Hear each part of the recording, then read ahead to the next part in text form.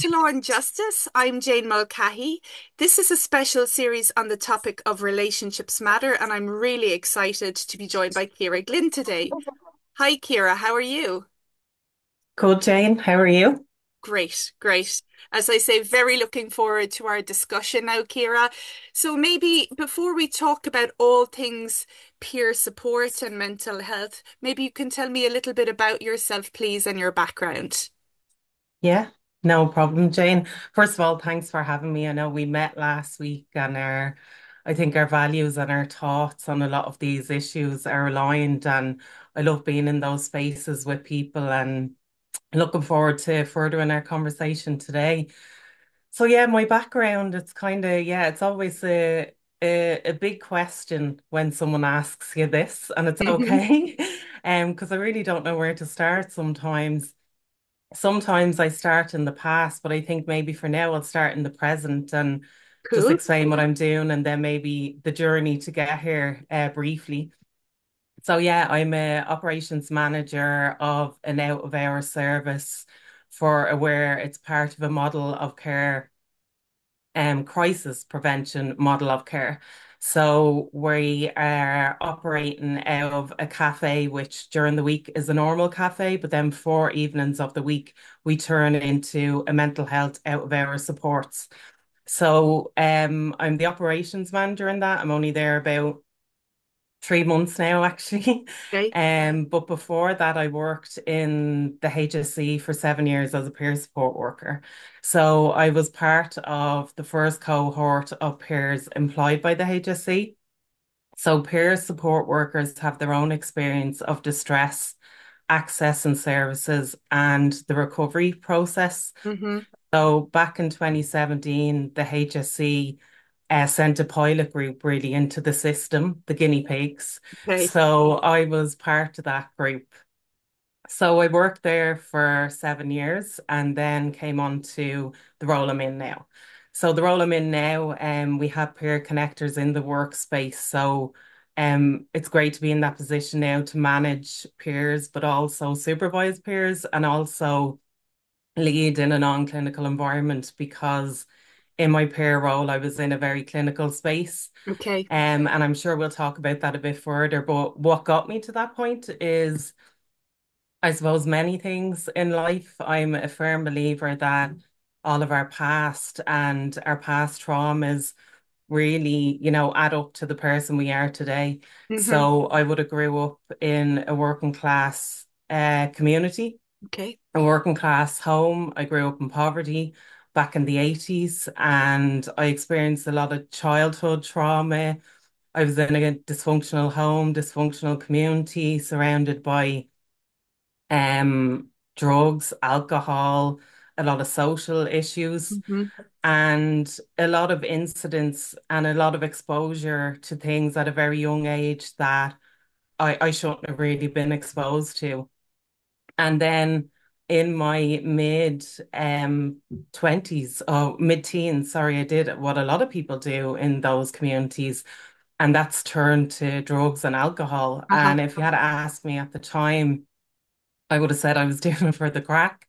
Yeah. But now that I'm older and, have a bit of emotional intelligence, I suppose, and looking back on that period, it was really a form of escapism. Hmm. And I think it was a collective form of escapism. And through that, I discovered music and friends, and I felt a real acceptance in those spaces. But it was also really suppressing all that childhood trauma Okay. and the wider issues of what again I wouldn't have been knowledgeable on at that age. I mean, growing up in poverty, there's discrimination, the class, you know that you feel different to others in society, but you can't really articulate it at that time.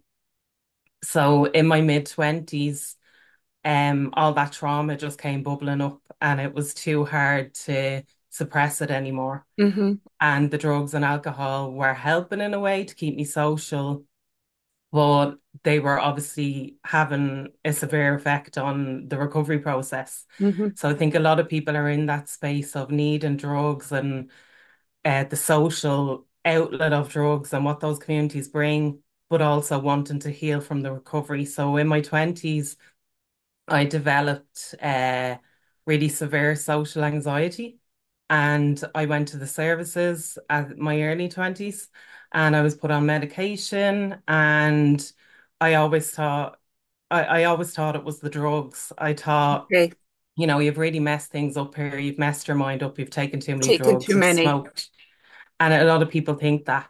Hmm. But it was throughout my journey that I realized, no, there was a lot of trauma under there. Certainly the drugs didn't help, but I Yeah. mean, they did help for a time. Yeah. I really think they kept Yeah. me alive, Yeah. and they kept me in a space of feeling accepted and wanted by my peers in those spaces. So yeah, in my 20s, I started to get really severe panic attacks. I couldn't leave the house. And I didn't know what was happening to me. And I tried to hide that for years. And again, I masked that with alcohol. And when I was told I had a social anxiety disorder, I was really accepting of that label, Okay. because I thought, wow, there's a name for everything I'm feeling. I've since come on a journey with that, and I've moved away from describing my life through a medical lens. Hmm. Because I always felt to tell me that I had a disorder was like there's something wrong inside of you, inside of your brain. But Hmm. no one really looked at my history or my life. And if you look at my history and my life, I have been harmed, as a lot of people have, by humans. So therefore, developing a fear of humans is very rational. Hmm. So I'm of the belief, I say social anxiety because people understand that and they're aware of that, especially in mental health spaces. We're aware of that label. So I use that. But really, personally, I say I developed a really rational fear of people given my history.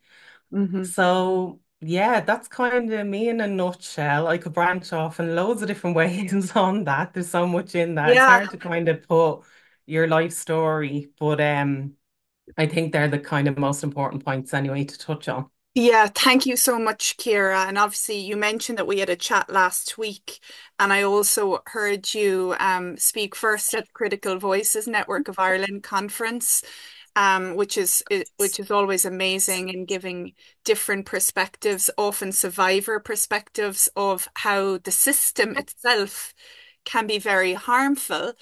And I'm also very interested in how childhood trauma and relational trauma, combined with poverty and inequity in our society, can really impact people in terms of their health and their relationships and behavior. So, just to clarify, in that period when you had this disorder, this social anxiety disorder, none of the professionals linked back what you were feeling in your body around people, fear of going out, all of that, the drink and drug taking, no link made to what you experienced at home, in your community, in the unequal world that as a young girl you grew up in. Hmm. No, no. Wow. That's the answer to that, is in a short no. And at the time, see, this is the real I think the harmful thing around diagnosis, and there's loads of debate around whether people identify with the medical model or not.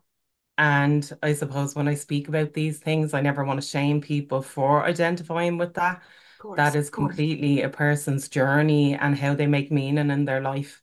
But for me, when I first went to the mental health service, I was so terrified. I didn't know what was happening. I didn't know what I was feeling. I just thought I was crazy. I was strange. I was odd. I was different. And but I did know that there was pain on some kind of conscious level. I knew there was a lot of hurt and pain buried there.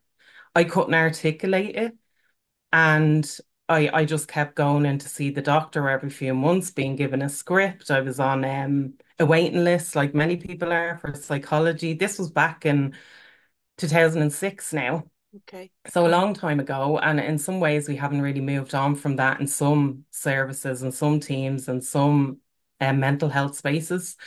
But it's like I knew what I felt wasn't being met by the professionals, but I didn't know any better. Mm-hmm. And as when you're young and you're afraid, and I mean, this can happen when you're a bit older as well, you're putting all your trust in a mental health professional. So if someone is telling you, this is a disorder, this medication will help you, you need to follow on this path. Mm-hmm. And you do that because you have no other choices. You don't know what else to do. So you're like, okay, I'm in this, I'll do all this. So that's what I did, like many people. But I did all that.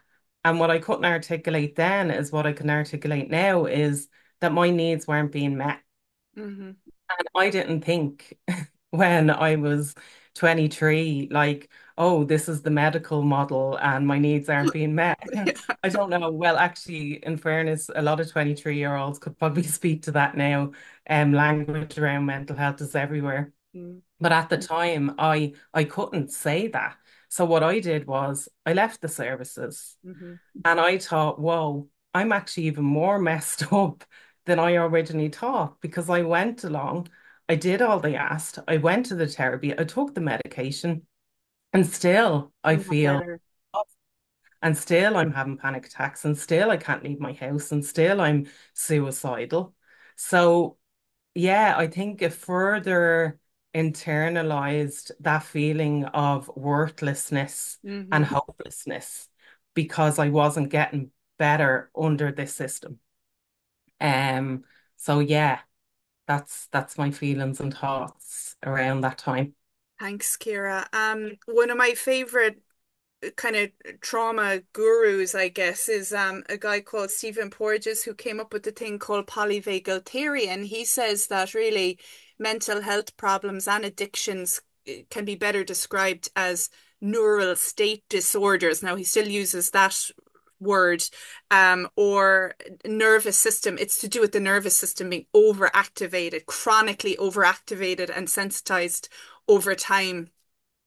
And from what you described there, it does sound like your nervous system was in a chronic state of defense for a Mm. wide range of reasons, the family stuff, the community stuff, the exclusion and not meeting your potential maybe, and the drugs and alcohol helped you survive. So that is an interesting thing, I think, because people can be very judgmental and think, oh, the choice, people choose to do this to harm themselves. But so many people have said to me, like you, that actually they kept them alive at a particular period of time, that there was good in them. But Vincent Felitti, one of the ACEs guys, said also it's hard to get enough of something that doesn't quite work. So I guess they didn't quite work. The drugs and the alcohol didn't quite repress the traumas, and nor did the other medications that you were given, or the talk therapies or whatever at a particular point. Can you identify for me some positive therapeutic or relational experiences that you had with mental health professionals? Mm. Yeah, and I agree with everything that you said there. Can totally relate to that heightened state of fear, I would call it, and the Mm. threat feeling, constantly being under threat. And I don't think a lot of people realize that if you grow up in a home where you feel constantly on eggshells and, there's fighting in the community, you're built for that alert. And again, very natural, normal Hmm. reactions as a human being to have this stuff. So, yeah, I didn't have any positive experience in the service Oh, with my mental health. When I left the service after 4 years, I did what a lot of people do, and I tried everything under the feckin' okay. sun. So I think everyone does that. And I don't like this idea in society that people with mental health don't try enough because Yeah. Jesus, I tried everything. I read every book. I tried lots of different therapies, I did the whole lot. And it wasn't until so when I went into service, that was about 2006. So I think it was about 2009, maybe. I went in, sorry, 2010. It was when I left. So yeah. So it would have been 2011, 2012. I found a psychologist in town and it was private. And at the time, I was on a disability allowance, which that was another battle to even get that. That was rejected so many times Mhm. because anytime I went to an interview, I could talk and I could speak, and Yeah, they okay. said to you, you can talk and you speak. You You didn't don't need seem any disabled training. enough, kind of Yeah, thing. Yeah. yeah. So I was on €200 a week, and 150 of that I paid for a private psychologist. And Wow. I did this with different people. I went to people first meeting, no, not for me, went, left.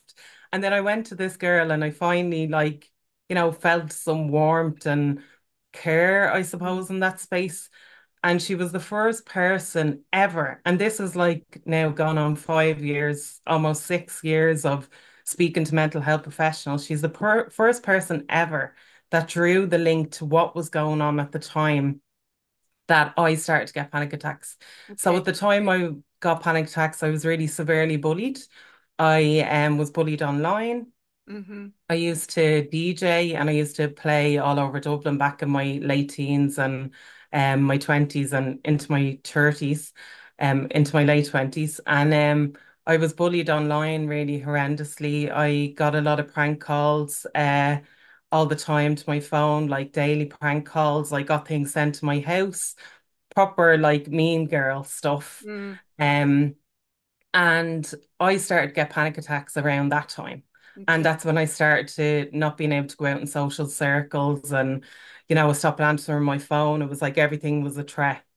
And yes, that was a trauma in itself, but it was Yes. built on all this childhood trauma. Yes. So lots of people experience some bullying and horrendous things, and sometimes they can cope and manage with those things. But that's, I think, is really instilled in the formative years of Hmm. childhood of how they have learned to cope and manage stress. And I didn't have that. Like my framework was stress. So Yeah. it was stress on top of stress, and it just all exploded. So she was the first person that said, what was happening at the time that you had the panic attack? And I said, oh, I was in a record shop in town and I was listening to music. And she said, what was happening at that time? She said, no, not at that specific time, but in your life. I said, oh, I was DJing, I was partying with friends. She said, and how were our friends? And I Hmm. said, oh yeah, I had good relationships, good friends. And then she said, and did you get on with everyone? And then I said, no, well, this, blah, blah, blah. And I went through, and then it was like, she said, oh, really? And it just dawned on me in Hmm. that moment, whoa, that was really messed up that Yeah. I went through that. And I'd never really acknowledged that. Again, I was burying that with everything. Hmm. And then the floodgates opened and the floodgates wouldn't close. And Okay. I just cried and cried and cried. But it was such a release because it was the first time that I acknowledged that what had happened was related to my current state, which was panic attacks, social anxiety. And I would say that was a real turning point in how I viewed myself and everything that happened to me. And what came after that for years later was I began to self-analyze myself, and I still Yeah. do Yeah. it till this day. If I have a reaction or a feeling about something, or something makes me feel a bit uncomfortable, and I mean, this comes with emotional intelligence that we build over time as people who have experienced distress. And I started to think, oh, why did I get so angry about that? Oh, well, Yeah. you got angry about that because, when you were six, whatever. Yeah. So it's great to be able to link those things. And I would say that psychologist gave me the skills to do that. Now, that wasn't enough on its own. Yeah. It's like I think they're little, I see it's a jigsaw and these or a puzzle, and these are little pieces that you're putting together to make meaning in your life. Hmm. But that was very helpful and definitely a defining moment in how I made meaning in my distress. And it was very, very important to have experienced that because it changed the trajectory of my life then. Yeah. Um, I wouldn't say everything was great after that. I mean, I still spent the next 5 years not working, not having a full-time job, still drinking in social situations. I mean, to the outside world, it looked like I was like thriving in life, You're having a maybe in the great way that I time. was. yeah, and I was loads of parties, very loud, and having the crack with everyone. But really, during the week, I was suicidal and Oh. thinking, how am I going to like manage this? And it just became a cycle and a circle. And yeah, so yeah. But wonderful that that conversation took, I suppose, some of the maybe the sense of fundamental brokenness away from you. That like there were these reasons for at least that, those panic attacks made a whole pile of sense in the light of what you've been exposed to, the cruelty and Mm, abuse of other people. And just while we're talking about this, like bullying is on the rampage online. Many children can engage, and adults can engage in bullying behaviors. Um, mm, you know, I recall not being terribly nice at one point in school myself. mm, We can all be harmful to one another. Do you think, though, having been on the receiving end of a campaign over a time, that people actually get how harmful and how it can really, again, put the nervous system into the sense of overwhelm and I can't cope and I don't belong in this world or whatever else. It can lead to these suicidal feelings quite frequently, I think. yeah, yeah. And you know what? I always think like I was lucky in one way that it wasn't the era of social media. I'm showing my age now, or maybe I showed that when I said I was 23 when I went into the services in 2006. But I like that was back in the day of message boards where it was Okay. all anonymous. And look, I know it's anonymous now. I mean, you Mm. can go online and say your name is whatever, John, whatever, and you could be a woman and different 2021, name. yeah. Yeah, so I know, but there really wasn't any social media or TikTok or Instagram. And I Mhm. really think if I had lived in that era, I mean, even when you think of going partying into clubs, like there wasn't a phone in sight back then. Yes. And so what the youth of today have to live with and manage through is just really terrifying. And also to say, like, I'm not perfect either. I've been mean to people throughout my life in school at different stages and not really. I've always been kind, I think, at the heart of who I am. Mm. But I think we've all engaged in stuff because that's what we do. We're humans. And even the people, Peer dynamics can yeah. be very harmful as well, belonging and not belonging or whatever. Yes. Sorry for cutting across you there. Yeah, no, but it is. It's all the relationships. And I mean, if you grew up in a home like my home, and other people have grown up in homes where you haven't been shown like a role modeling of what healthy relationships are, and like it's very hard to like replicate that then in your life going forward, especially in your formative years when you're young and you're figuring it out and the hormones are flying everywhere and you don't know who you are or who anyone else is.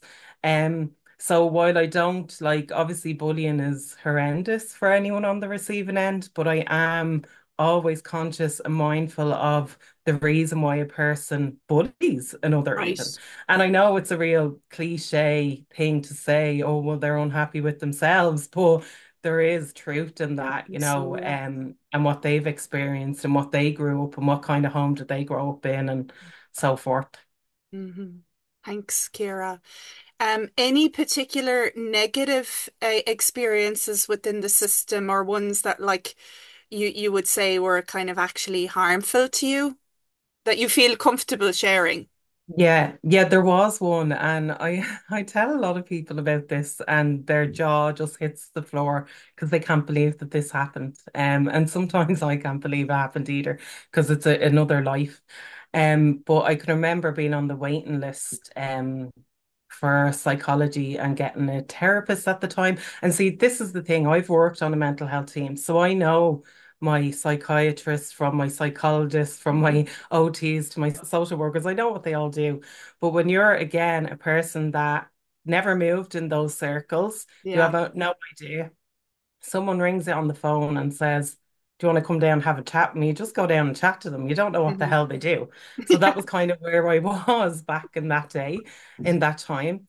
So I went to a therapist and she was doing some form of rational emotive therapy. I don't Okay. know what it was called. But again, you're the expert. I'll go whatever you want me to do, I'll do it. So I lived in Kildare at the time in Kilcock in the family home. That's another thing, side now. I was very lucky Mm. that I had somewhere to live, even though my home environment wasn't conducive to healing and Yeah. all that kind of stuff. But I was very lucky to have a roof over my head. Gosh, yeah. So the therapist said, well, bring it along and you have to go out into public. So this was the whole concept of this. Now, if I know your background, you have an interest in psychology, and if there's any other people, they can correct me if I'm wrong. But my understanding of this kind of therapy was if you go into a public space and do exposure, now I know exposure work is good for anxiety because it's helped me with my social anxiety, Mm. but this was very different. This was like you go into a space, you feel really embarrassed, and the aftermath is, okay, well, I did that and I'm okay. So I'm setting the ground. So off we went in the car and we went to Extra Vision. So again, showing my age. For any younger people looking, you used to have to go and rent video films. So I Oh, went in the car and I had to go into Extra Vision and I had to walk in. This was like around the afternoon, and I had to walk in and ask for a burger and a chips. All right. So when she was telling me this, I was looking, going, like, who's the crazy one here? I have to do this. But again, I was like, just do it, do it. You want to get better, you want to get it better, yeah. just do it, do it. So I went along, walked into Extravision, and I was so socially anxious. But I said, if you're going to do this, you're going to do it Commit with to it. pure confidence. Yeah, you're going to commit to this horrendous act and you're going to nail it. So, so I went in and I walked up, and there was two people working it. And I always say, this is like has led me in life. The two kind of people you meet when you tell them you have mental health and you don't have mental health was Mm. really presented in these two Yeah. employees. So I went up and I said, have you got can I get a burger and chips, please? And there was loads of people in the shop, obviously starting to look. And the one of the staff said, what? A burger and chips? Can't get a bleeding burger and chips in here. And the other staff then was like, oh, there's actually a chipper just up the way there. Mhm. So that wasn't enough. I had to up the ante with this. Okay. Part of my task and my assignment was to up the ante with this. So I had to say, um, what? Like you can't get a burger and chips here? I'm telling you, the acting skills were off the scale here. I said, yeah, I want to get a burger and chips. Like, do you not have them here? And this had to go on for a while, and people were starting to turn in the shop and all. And then I said, okay, thanks. And I walked out. And I got in the car and I was just like, I feel terrible now. Mm. And like I couldn't go near Minute for bloody about a year after that. Never went into extra vision since. They've all Right. been gone anyway. Closed. So Yeah. thank God for that. That's re-traumatization. Um, but like, yeah, the whole method behind this, or the whole like, yeah, the whole understanding was that if you do this thing, you will feel okay, I'm still alive and I'm still okay after that. And that Okay. was so harmful. And I can tell that in a comedic way now and get Mm. the humor out of it and laugh about how outrageous that was.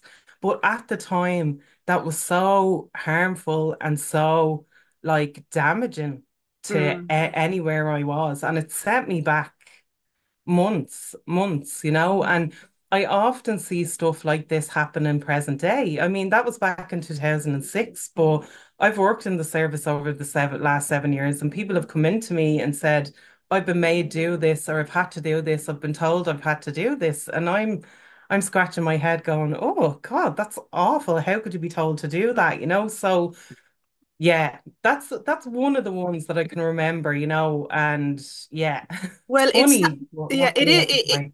it is vaguely funny, and I mean, I've got a history of doing drama and stuff, and as a comedy improv, funny enough.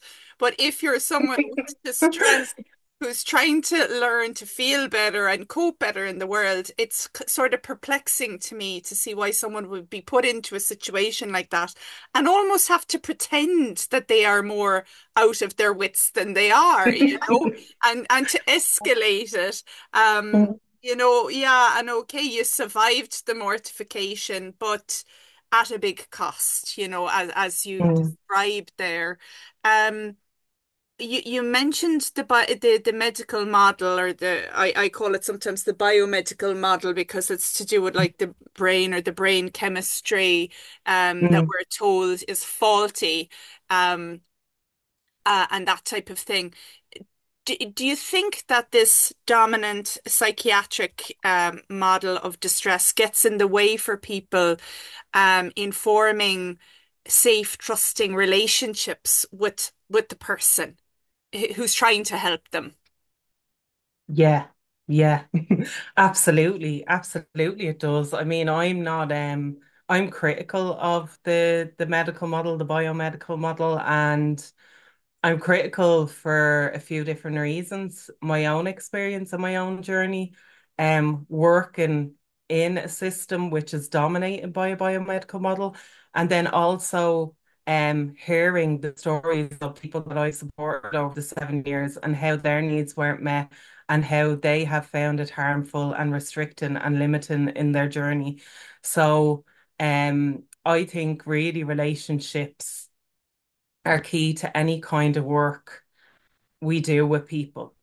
And if we don't focus on the relationship building, then forget about all your expertise and everything you've learned and studied about helping people with mental health. If you don't have a strong connection with a person and you don't take time to nurture that relationship, then I think everything else is really worthless in that space. Mm. And I think the problem with the biomedical model is that it's just focusing on illness. Now, we can say we've come along and we're like a biopsychosocial model, Mm. but I've Are we worked in the though? service. Some people No, are. bio Yeah. still. And that's, yeah, that's maybe like, I don't want to like a blanket over every person that is a clinician in that area, because there are some really progressive people in those spaces, but there aren't enough and they aren't in lead positions.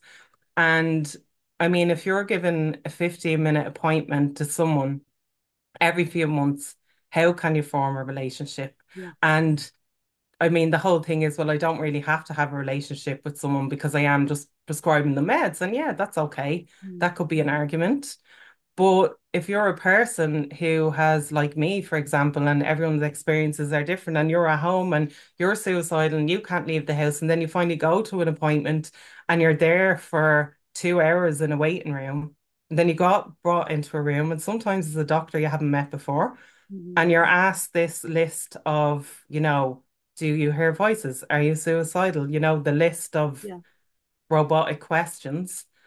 And when you're asked them, and then it's yeah, medication, and you're gone. And that's the lower end of the service. There are some really good people that offer more than that. And I know that, and I've met them and I've worked with some of them. But a lot of people do still work from that framework in the biomedical model.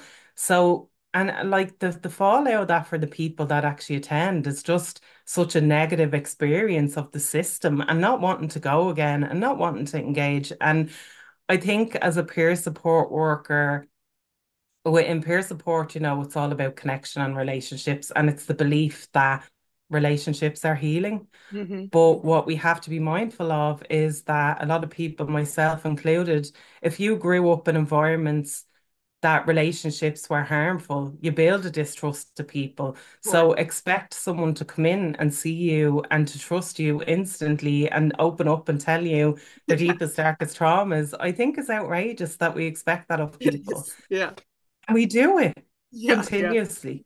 Or we blame But them for not trusting us. Oh, yeah, she's extra, broken because she can't trust me, and I'm, you know, yeah.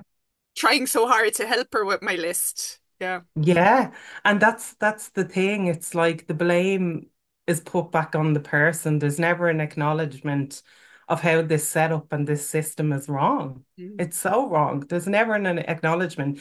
It's like, no, yeah, the person is just they're not opening up or they won't tell me, or like the worst one, they were angry or they were irritated.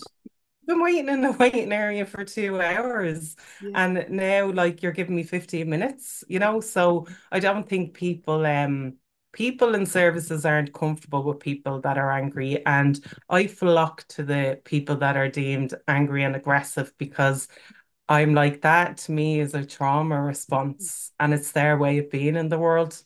And it's funny, a lot of people that are deemed a lot of the time angry and aggressive, I've never experienced anger and aggressive off them, so aggression. So we have to be questioning what is it in our approach, and I think that's linked to trauma informed Yeah. care, which I would be a strong advocate for.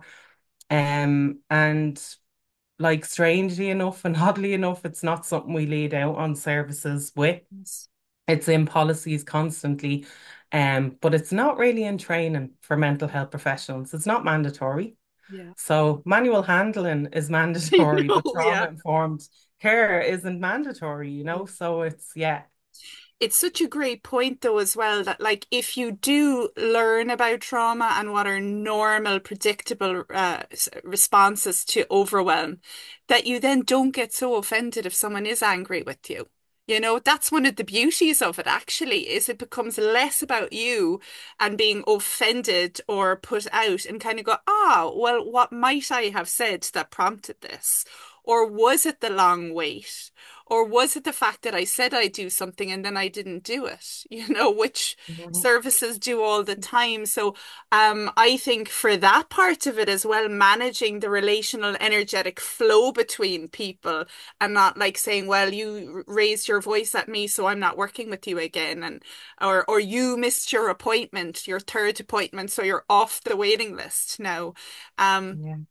it just Yeah. creates a bit more compassion, I think, around that. But then the systems themselves can be very rigid that if Ciara or Jane miss three appointments, then that's it because the waiting lists are so long. So they'll give it to someone more deserving who actually values their appointments.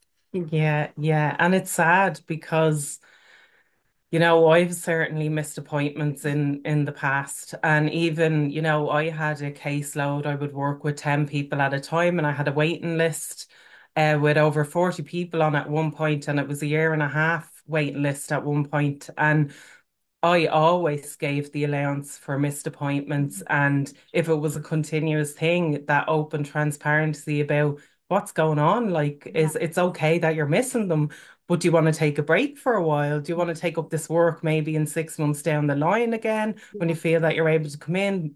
Like, not just a letter in the door that yeah. says you're out, And On. look, I know that systems are massively stretched and workers are massively stressed. I get that. I know that, like, I've worked in it, I've seen the busyness of everyone working there. Um, but we can't forget just the human courtesy and kindness element in mental health. And Mm. that's gone out of a lot of mental health spaces. And really, we should be constantly leading on that in any human work that we do.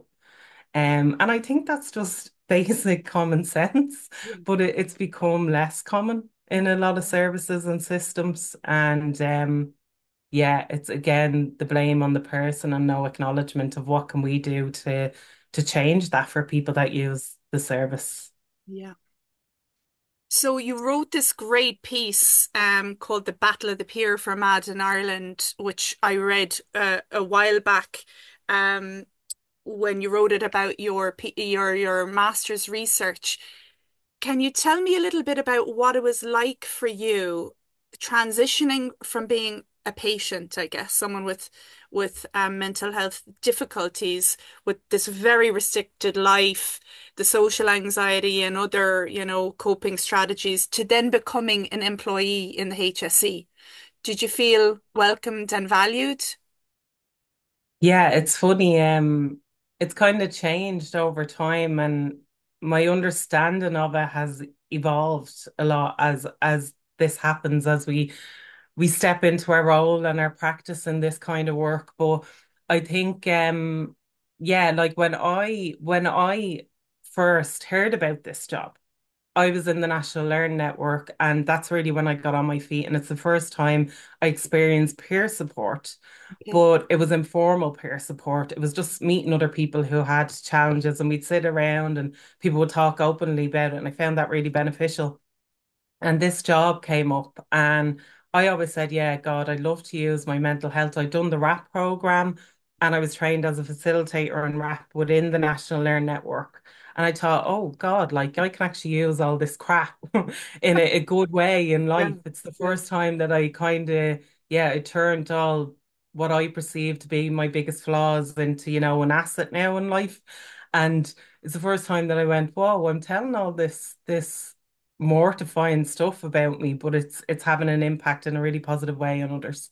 So that could help with me with the normalization and feeling better about myself. But when I got the job, we were sent to DCU, and DCU do the peer support course, Okay. and they train peers. So we were the first, again, the first 30 people to do that. So we were the first people doing DCU, the first people going in there into the HSC at the same time. And when I went to DCU, I was still very much in my earlier stages of my journey. Still had social anxiety, but was doing better with it.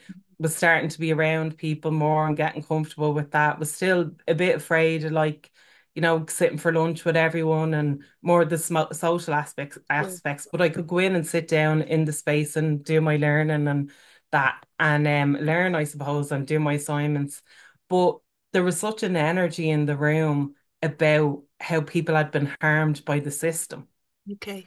And I had never heard that because I had left the system when you think how many years previous, 7 years previous. I was gone out of the system. I didn't even put the dots together that the system wasn't for me at this point. Right. Yeah. I just You were thought, still the problem in your own mind, yeah, I guess. Yeah. yeah, exactly. It was still all me.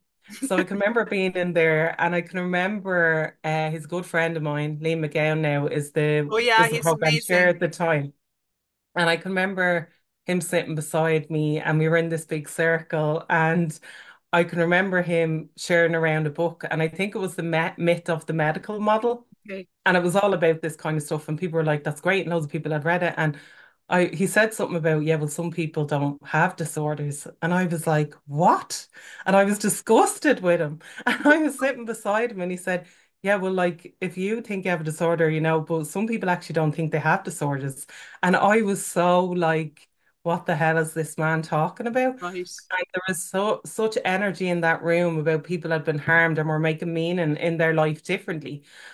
And that really challenged me, but it was actually so challenging for me to even go in there that I just kind of closed all that down. I was like, okay, these people are really angry. Don't know what they're angry for, but I'm just going to get a bit of tunnel vision and get myself through this bloody course Right. because I'm so like still in my earlier stage of recovery. I wanted to get this job, all this kind of stuff. Sure. So I went into the HSC after hearing, I was going to say whispers, they weren't whispers at all. Very, very articulate people speaking about how they'd been harmed and how psychiatry had been harming people for decades. So I knew these stories, but again, I didn't take it on. When I started on my team were great. They were so welcoming, accepting. Um, So when peer support, the first cohort of peers were integrated into the service, there was a few conditions that okay. had to be met. The team had to want them, and the Okay. team had to be ready, and they had Uh-huh. to be recovery orientated. So That makes I, sense. yeah, Otherwise, it would be further harm potentially. Yeah.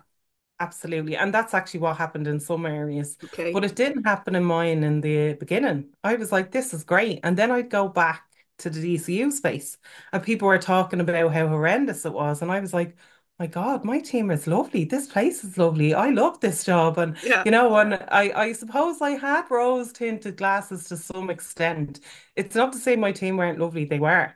But it was still very a medical model space. Hmm. So I think Okay. two things happened over the 7 years, right? I started to study more into that kind of system harm. the activist movement behind peer support. Peer support Right. comes from a like survivor movement, survivor of psychiatry, Yeah. and it's rooted really in radicalism and activism. Hmm. So I started to really get into that and look at that. So while I was learning more of that, my education on that was going up. And then my awareness in the system was going up. So it was like the two of them were going up at the same time. And I started to see things then that maybe I didn't see in the beginning. Just things of how people speak about people in Uh-huh. meetings, very medicalized. Um, how people were starting to, so another third part to that was really the people I was supporting, what they were telling me about their care or their interactions with the system over the years. So those three things together, my awareness, growth in my education, but also hearing the stories of others, the three of them became so strong. And then there was a changeover in team. And I really think that the pandemic kind of disconnected a lot of people You when will. that hit. And we never really got that back on my team. And then a lot of people started to leave, and key recovery orientate people started to leave. And then different mindsets came in that were more medical focused. And there was just a change. And then by the end, I was like, oh my God, I need to move on from this space, you Mhm. know? So I didn't find challenges in the beginning, but I found them later in my time in the system. And when we look at peer support research internationally, it's a mixed bag. Right. And in Ireland, in my own research, it's a mixed bag of um, how people are well integrated into the service. Now, I know some peers, and they've said to me, I don't get involved in all the political stuff. And I'm Mhm. not talking about just the political stuff within a service and an organization. They're talking about the survivor movement, all that, Okay. and the activism. When they talk about that, they say, look, I don't really get into the activism side of peer support. I just focus on supporting people and the relationships. And look, that's okay. Right. Yeah. That's fine. Mm. But I know that kind of person. I also have this fire in my belly for injustice, and I Yeah. speak out about it. So, I really, really found an alignment to that movement over time of being in the system, and now I'm very strong in that movement, and I'm very, yeah, all my friends and everyone that I'm with in the peer world, like this is our cause, and this is our journey now. Mm. In about systems and system harm. And yeah, so it really evolved over time. And I'm happy that it did. I'm happy my eyes have been opened. They've been opened and they can't be shut now. And I think that's a really good thing. Very interesting, your own gradual dawning awareness of the things that had contributed to your own distress, and then how you'd not been well served in many of your interactions with the mental health services, and that many other people then who you came across had other stories of harm and injury from the systems that were supposedly trying to help them. Mm. So it makes total sense to me that that has become very important. And the role of education there for you, your own education about yourself, but being educated more widely in the models and the recovery movement, and the power of finding your voice as well, the like it struck me when you were talking about using your own pain for the benefit of others, like almost a post-traumatic growth as well, using the experiences to do some good in the world for others. Would you say that's true, Ciara, or an element of it? Yeah, yeah. I mean, it's given worth and value to all the shit that you've been through in life. Yeah. Sorry, Yeah. excuse me.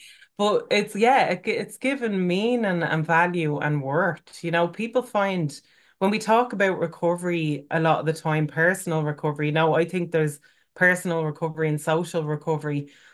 And in that, there's an acknowledgement of a lot of things. But for really, we talk about finding meaning in life and how important that is for all humans. And people find meaning in different ways. But for me, I've really found meaning in this cause of, yeah, like using my lived experience and my hurt and my trauma in a positive way, but also like that whole spreading the word that there are other ways for Uh-huh. people to make meaning in their journey. Like I'm a strong advocate for that. So yeah, that all came from all the crap that I experienced, and to change that around into something where it's actually meaningful and I feel really fulfilled as a human being. And coming from someone who was very disjointed and broken Mm. for a lot of my life, has just been a really beautiful transformation that I'm really thankful that I've come on. And I feel really like privileged in Mm. that way because there are many people that don't have that journey. And I suppose that's why I still speak out about these things and I fight for these things. And yeah, I strongly advocate for these things because there are so many people that don't get to a point of that, yeah, like comfort in their journey, you Yes, know? yes. And in themselves and being around other people. It's really a lovely journey.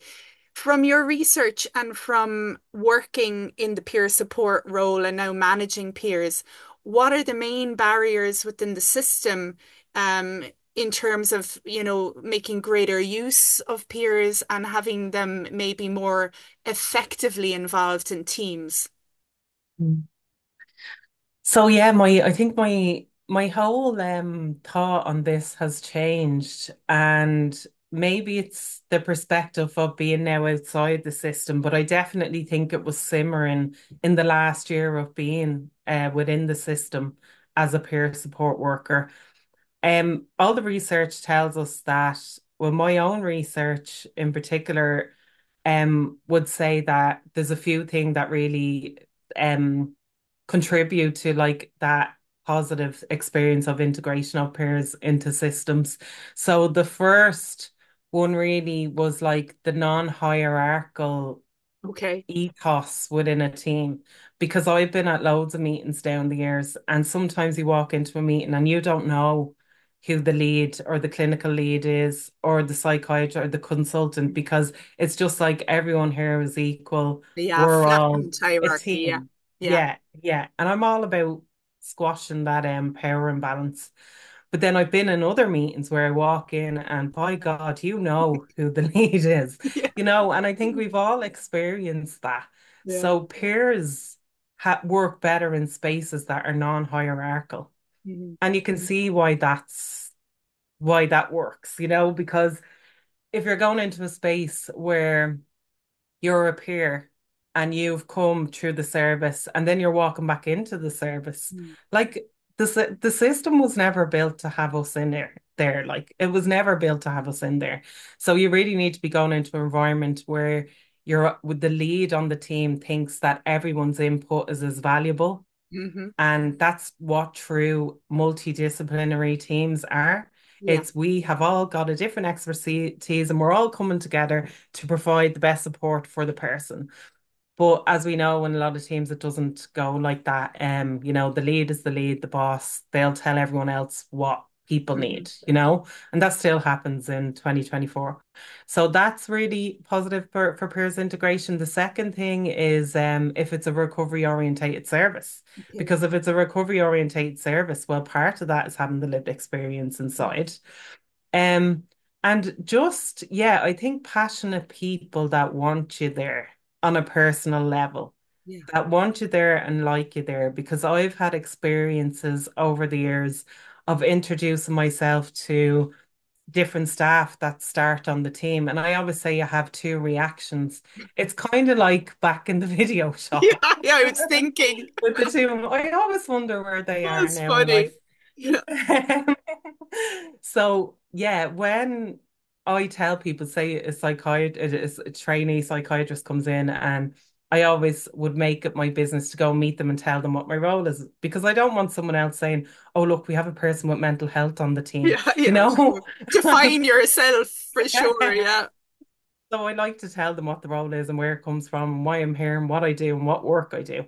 So I always seek them out and I always would get two reactions. There'd be someone that will say, "Oh my God, that's a great idea. Brilliant idea. Wow, like that's so important. You give hope to others. You've been through the system, you've been through the journey." Or then you get the kind of the moving away and looking at you, and you know that you're being assessed. You know Yeah, that yeah, they're yeah. thinking, I wonder what kind of disorder she has. Yeah. So there's those two kind of people, and I've met them in all disciplines, in all services, and out in life in social circles when I tell people what I do. So, like, there's a real sad thing about this as well, just on a side note. Sorry, there's lots of side notes. Um, I like side notes. I'm good with them. Big fan of side notes. Yeah. So like that other like doctors don't get trained in recovery orientated stuff. They don't get trained to know what peers are. You know, it's very like medical, this is what we do and we go in and we do that. And I actually, in the last few years, I do some guest lecturing in Trinity for Fabulous. clinical psychologist students, trainees. I do guest lecturing in UCD for postgrad nursing students and third year nursing students and psych students, psych nurse students. And I go into DCU as well with the peer support course. So in those environments, I teach on peer support and lived experience in the recovery model. So they are learning about this and they're getting to know that. And when I see people come in and I meet, a nurse or a doctor, a nurse, and I tell them about, I'm recovery oriented, and some of them will say, especially if they come through DCU, they'll say, oh yeah, no, I heard about all the recovery model. I know about peer support. It's great. There's one here because I was the only one in Dublin for months. So it's kind of rare, and they were happy to be on that. But often they whisper to me, oh, Ciara, I'm really recovery orientated, but I have to do what the Mm. culture is doing or the seniors are doing? So, yeah, we don't teach enough people about that. And even if we do, they get in the system and they get swept up by the culture anyway. Yeah, I was just thinking one of the things I talk about on this with some of the guests is values and working in a system where you have to um, go on or interact or function in a way that's out of step with your values. I Mm, imagine there must actually be quite a lot of mental health professionals who are not in alignment with their own values, particularly if some of them have had some emotional distress of their own, and they might know why they experience yes. certain things or family members, Mm, and yet the system is telling them there was something in the wiring of their brains from the time they were born or a chemical imbalance, and that none of yeah. the wider stuff, like the racism they might have encountered or the gender-based violence, that none of that has been relevant. That must sit quite uncomfortably within a person, I would imagine. Yeah.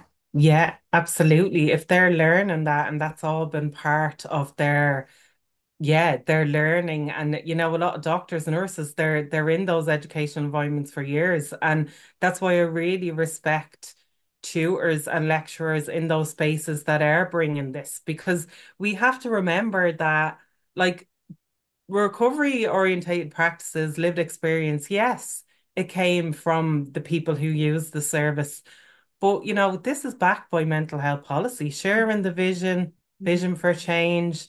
The WHO and the United Nations released a document late last year about how we should be moving towards more rights-based, acknowledging all the social determinants of mental health and moving away from the medical model. So it's not just the crazy people that are saying this. It's coming from the other stuff, the big guns, and I think that gives the argument away. But why are students not learning about this? Like my a good friend of mine, Karina Murphy, is a teacher in UCD, and she gets me in to teach the nursing students there. And her background is nurse, and she's very strong on recovery orientated and peer support and educating students. And anytime I go in, I have great interactions with nursing students, and I tell them about the experience of peers in the system, and they think it's a great idea. But then Mhm. again, they go into the system, they're swept up. And look, peers are not the only people on mental health teams with mental health challenges. They're We're not, not. for We're sure. not. We're open You're about just it. open about it. That's the If we have difference. a sticker on our head, we're out as being the mental people, Mm. but we're not the only ones on the team. And similarly to students telling me that they can't really work like that because they're on placement, there's also other staff who have come up from all disciplines and told me about their mental health challenges in life. And they haven't You're a told other safe people. person to tell. Yeah, that's sad. Yeah, really sad.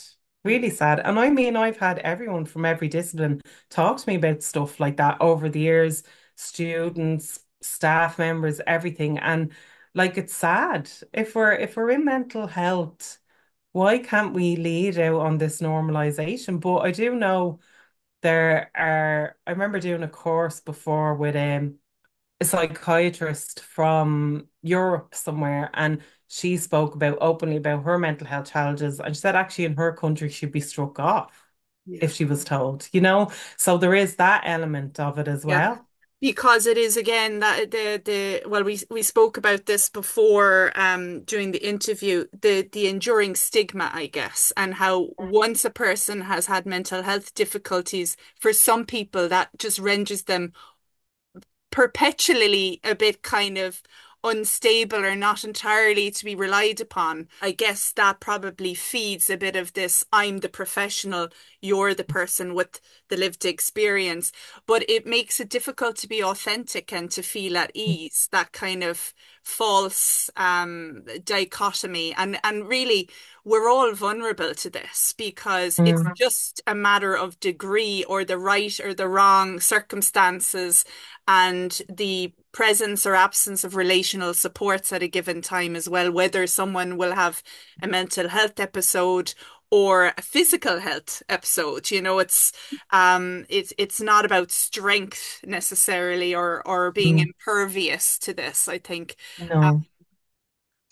And I'm sorry, Jane, I did go off on the side note there because that was a really, really long side note because you were asking about peers get integrating into yeah. services, but I suppose it's all relevant in some way. But I mean, yeah, a lot of peers, like, and especially in my research, a key part that came out of the research, and I haven't found it in any other research yet that focused specifically on the language that peers use to describe working in systems. And Okay. like the words that came up were like stand up, fight, like going to war. Someone mentions Che Guevara, it's like that's Revolutionaries. yeah. And that was really instilled in DCU and the training, but also like not just instilled by them. It's not an agenda that they have, but it is advocates of that movement. And I mean, if you feel like you're going to work and battling all the time and fighting. So I've come on to this new way of thinking, and a good friend of mine is um co-director of intentional peer support, and we speak about this all the time, and just how like is peer support better suited outside the system, Uh-huh. like working independently where the service externally refers to peers outside, because there is um uh, um oh, what's the word I'm looking for? There's oh God, I can't think now. Is it like a Sorry. co-opting or sort of Yeah, opting, but like it puts like it can be damaging to the mm, role because it can be damaging to the authenticity of the role. yes. And I've found that and I've heard that from other peers. I can remember when I started working there, one of the doctors said to me, one of the psychiatrists said, "Oh, great, can you help people take their medication?" And Right. I went, and I didn't really know No. what my job was at that time. Again, Yeah. I didn't know, like I was still learning. I was only new and I was only in the door. I was thinking, actually, I don't think that's part of my role. Mm. But I am, even though I'm socially anxious a lot of the time, I'm a strong personality and a strong person, and I have a strong voice, and I have no fear speaking out about things.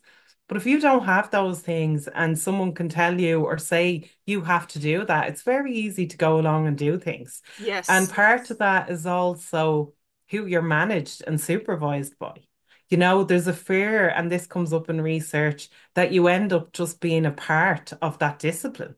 Mm. I was managed and supervised by social work, and that was so many challenges because they have their specific way of working, but it's not peer support. So it's conflict even within your supervision space, but then your ideology of what way to support people. And I found the whole thing very educational, a great experience to work in the system. But I'm now in a place where I question, will peers ever truly work to their full potential and be unharmed in those spaces?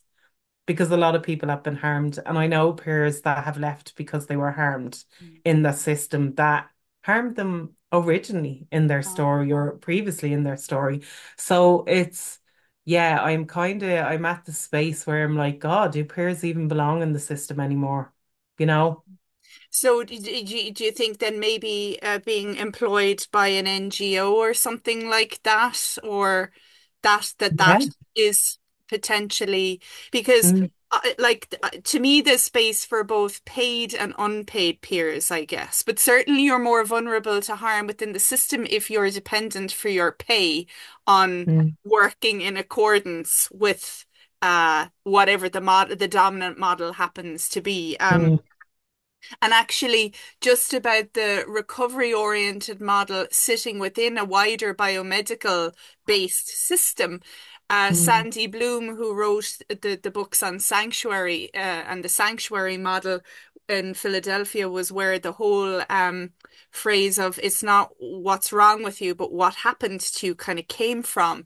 That they mm, worked amazingly well with a flattened hierarchy, multidisciplinary, really amazing way of working for years, but the wider system never really wanted them and was always trying to squash them back to what it could handle better or understood better.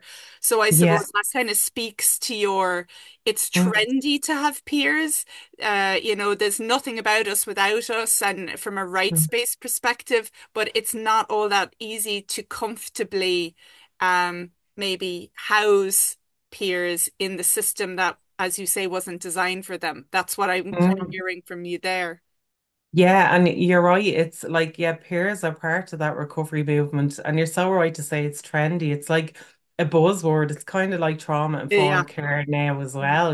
They're all buzzwords, the lived experience. Oh, it's great to have them in here, but sure, what the hell do we do with them when they're in here? And then mm, if they want to work the way they want to work, well, that's going to be challenging. So, yeah. I mean, there is that whole idea, the co-option piece, and then people, yeah, going along, I have a job, I'll just go in, keep my head down and do it. And I've heard people say that, look, I have a job now, I'm just going to keep my head down and do it. And that really depends on the individual because it's not to say that lived experience isn't helpful in Mm, these spaces. And I used to always say this because when I met with a lot of activists in my earlier days, they always said, God, I could never work in the service. How the hell do you work in the service? And I used to say, well, look, whether we like it or not, the dominating theory in society is that when you have a problem with your head, you go to the doctor, you get meds, or you go to the secondary services and it's illness mm, and it's a mental illness in your brain and you go through the system. So whether we like it or not, that's what people think and that's what the majority of society do. So there are many people going through the doors that need mm, and will benefit from peer support in those spaces. And I used to be a real advocate for that. I used to say, oh, well, sure, everyone's coming in here anyway, like, so we might as well be there for them. mm, And I still think there's some truth in that. But for me, on a personal level, it's not for me anymore. And I feel I've done my time in that space. And I found it really draining over time to constantly fight that battle. mm, You know, and there are other players who, are probably in really good team environments like that team you're talking about, and they can work a bit independently mm, from the system. Yes, there are other parts of the system that will always feed in and mm, influence, but if you're happy in your day-to-day work and you don't feel that, then maybe it's easier to go on. But I really think like a failure for one of us is a failure for all of us. mm, But then I'm in the high end super passionate place about that. And I To appreciate that change not the world everyone space. Yeah. and I appreciate that not everybody is there. And it's not to say they're not doing good work in those spaces. They absolutely are. But yeah, it's just where I am in my journey and what I think of the peer role and where I think it would work best. And I've seen so much harm happen, to peers who went into the system very enthusiastic. I'm going to make a change in here. I think I said at one point, I'm going to change the system from the inside. How naive I was back then. But, you know, Well, you gave it a good go, and you Mm.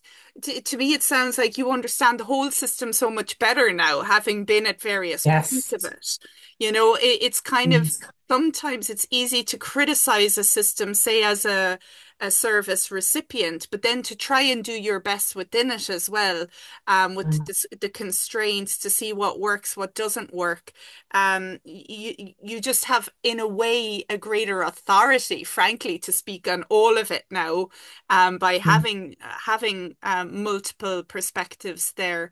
I'm Mm. conscious of our time, Ciara, because as I kind of predicted, we've had a great old chat. Mhm. Um, and I don't want to keep you much longer, though. I have one question that I kind of ask everyone, and it's to do with what do you think politicians and policymakers could do to enable all children to have a safe, healthy, connected, and equitable childhood so that they're well placed to then flourish as adults? Mm. I think, it's I kind of get overwhelmed when I think about what can we do to fix the mess that is mental health and the services and how we support people. And I mean, there's loads of great initiatives happening for children. I think, we all speak about early intervention and going into schools and kind of normalizing their experience. And I mean, I don't really have trust in, I think politics is just such in a dark place at the Mhm. moment in Ireland with, the rise of the far right and just the further distance between the working class and the wealth in this country. Yeah. And that could be a whole nother podcast on that. But I just feel and look, we have good policies. We have good policies. But the problem with policies is that they're not implemented and they're not enforced is the wrong word, but they're not yet we're not held accountable on whether we are actually following those guidelines or not.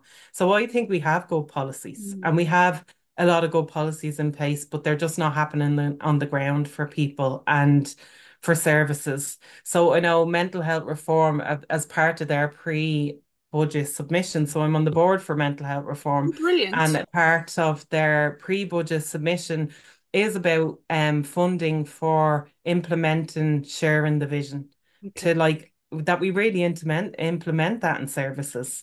Um, because I think we've had it like when did Vision for Change come out? 2006 or something. Is Something, it? yeah, Am I that right? Yeah. sounds Like kind of, nearly 20 years yeah. ago, that we've been speaking about this stuff. So recovery isn't a new concept. It's been around a long time. It is time that we start implementing it. But going back to children and how to prevent and help children avoid harm in life. I think trauma, hurt is unavoidable, really, Right. for us all. I think Mhm. we've all experienced that, whether we acknowledge it or we understand it, really. And I think for me, when I think of all that stuff, I get overwhelmed because I can't fix it all and I can't do anything to change it. And I bring it back to what I think is key, and it's relationships. Mm. And there's a part of the IPS model where you know, the ripple effect that relationships can have. So in my own personal life, if I can try and mend and grow and nurture the relationships that I have, and even in professional relationships, personal relationships, then I feel there's a bit of a ripple effect happening in my small, tiny, tiny part of the world. But if we can all focus on doing that, um, I think it can help. And it's a really basic thing because, as I said, I don't have trust in politicians or the government or making changes. We have the policies, I think, but just not, we need strong leaders maybe in those spaces. I'm very fortunate. I haven't mentioned it at this point, but I just think it's important to mention it as well of there are good things happening and there are pockets of good change happening within the service, but also outside. And I think I'm part of a project called Kerry Farm. So I just joined the board of that last month. I've been involved with that for nearly 4 years now. It's very And that exciting. is it's brilliant. Like, and it's really going to change the landscape, I think, of Ireland and how we offer support to people. So Kerry Farm is a therapeutic farming environment where most of the work is really done in relationships and meaningful participation throughout the project. But there will be guests will come and stay on the farm for a period of 3 to 6 months, and we don't have that at the moment. All we have is community services, and we have inpatient. So I think that's the future of mental health. And the plan with Kerry Farm is to have this adult one set up, and the next phase is to have one for children. Okay, wow. So I really think that that's what we should be moving towards as a model. It's rights-based, trauma informed, and it's recovery orientated.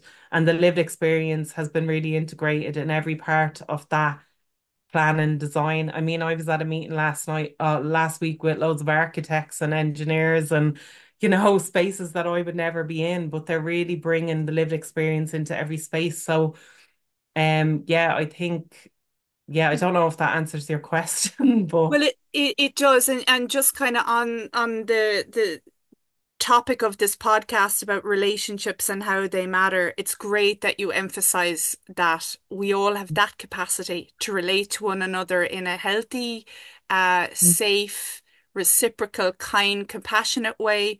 Or we can choose, even if we deliver services to people, to not do that, and mm, perhaps further greater relational harm. And even if we don't work at all, we're just in communities and there are people who are distressed around us, we can know the importance of relationships and just be kind. I think, frankly, I say this sometimes, we'll never have enough services to meet the need either. There'll always be waiting lists. And in the meantime, if we can all be a little bit perhaps more present for one another when we can, that might have that ripple effect that you were kind of talking about and maybe reduce a person's distress ever so slightly.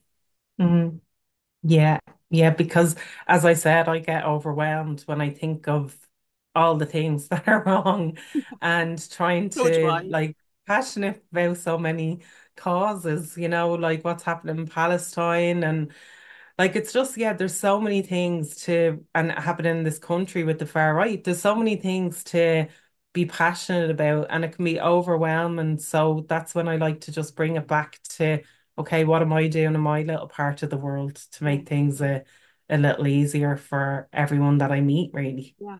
I think that's a beautiful place to leave it, Ciara, because it what you say is, I think, typical of many people right now. Overwhelm is through the roof, kind of just a Mm, sense of the planet is a kind of a shit show and democracies are falling apart and the harms that we're doing to one another in various ways.